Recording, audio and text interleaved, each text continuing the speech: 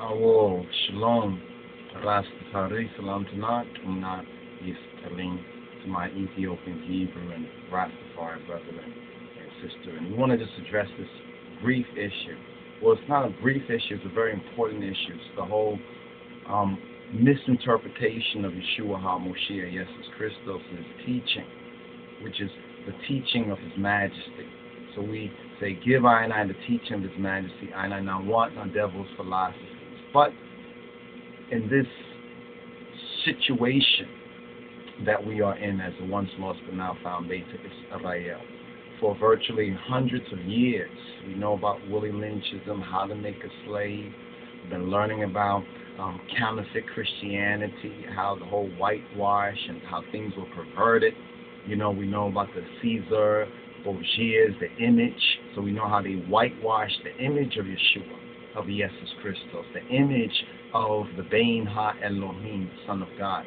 But they've also whitewashed the teachings, you know, where they whited out things or they have misinterpreted things. So although we as Rastafari, as Ethiopian Hebrews, we can recognize the true humanity of Yeshua HaMoshiach, especially for us because of our Godfather and King of Kings, Kadamawi, Haile Selassie. What we need to do is really to investigate the Word and to get the Word right. Remember, this is Word power. And a lot of these situations that we have in Rastafari and even amongst those in the Ethiopian World Federation and in different mansions among different ones and ones, we speak about unity and unity and coming together, so forth and so on. The first thing we need to unite on is the teaching of His Imperial Majesty. That is the mainframe that provides a solution for all of the rest. But let's get into this in the remaining time we have in this vid right here. Now, no doubt you've probably already seen the Rasta devil advocate is saying to I, or there's a discussion among some, and this has been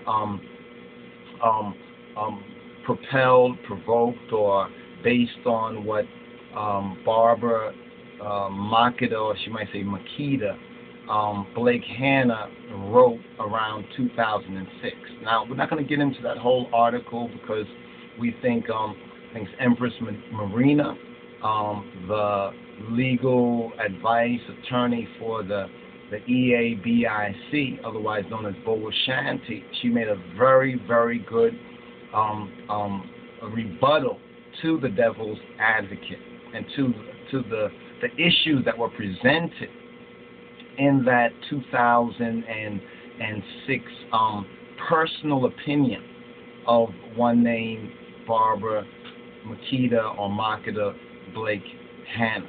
All right? And this is not personal, although some might take this to be personal. This is not a personal thing. You understand? Because we don't have any personal kind of vibes to the individual. However, this is about the teaching of His Majesty and getting the teaching right and exact. Now, in her article, she pointed out after the first paragraph, opening paragraph or so, there was a subsection called Turn the Other Cheek. And some of y'all might recall, we've touched on that